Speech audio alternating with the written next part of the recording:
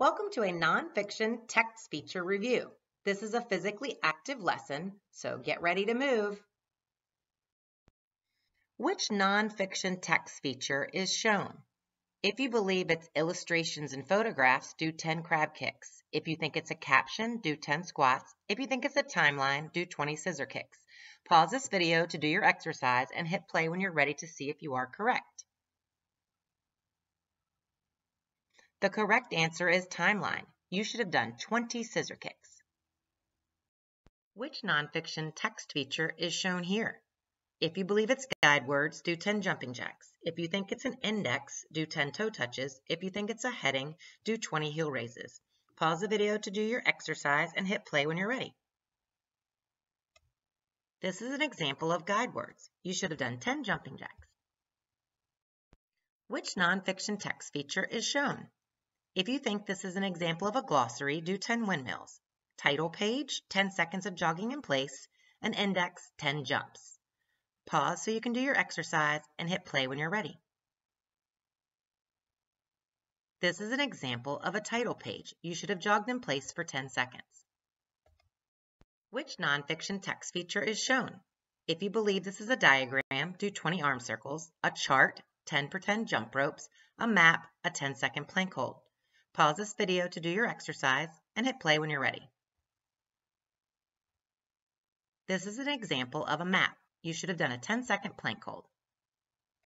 Which nonfiction text feature is shown? Is this an example of an index? If so, do 10 squats. Is this a diagram? If so, do 20 heel raises. A caption? Do 20 scissor kicks. Pause this video to do your exercise and hit play when you're ready. This is an example of a diagram. You should have done 20 heel raises. Which nonfiction text feature is shown here? If you believe it's a table of contents, do 10 windmills. If you think this is a glossary, do 20 pretend jump ropes. If you think this is an index, do 10 jumps. Pause this video to participate in your exercise and hit play when you're ready.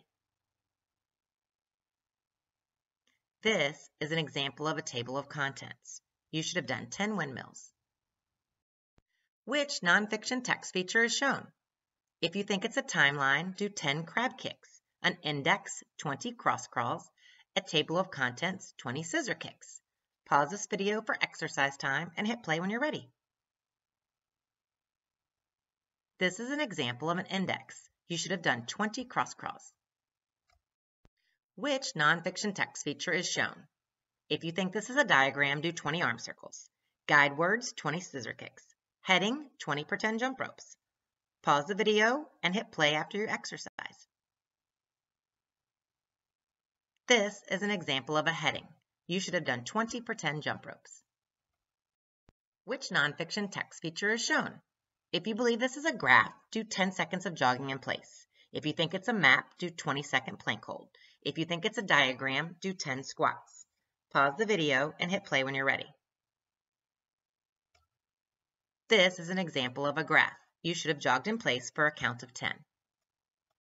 Which nonfiction text feature is shown? If you believe this is a table of contents, do 10 jumping jacks. If you think this is a glossary, do 20 heel raises.